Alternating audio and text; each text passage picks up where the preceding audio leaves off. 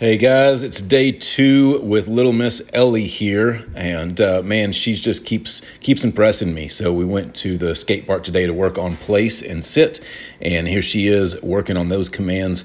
We had some help today. Some neighborhood kids came through, fell in love with her, and wanted to play with her. But what really impressed me was, despite the kids on their skateboards and wanting to pet her and touch her and just follow us around, she stayed focused and actually held sit and place extremely well. So place is putting her up on an object such as these skateboard ramps, and then putting her into a sit that'll eventually turn into a down.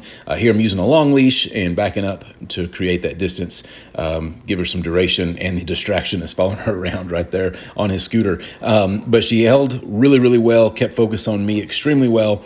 The only time that we had problem was here at the end, and you'll see it here in a little while, that she just didn't hold it as well. When she did that, I'd give her apply pressure with the e-collar and put her back up on there. But look at that distance and that duration. Just a fantastic job.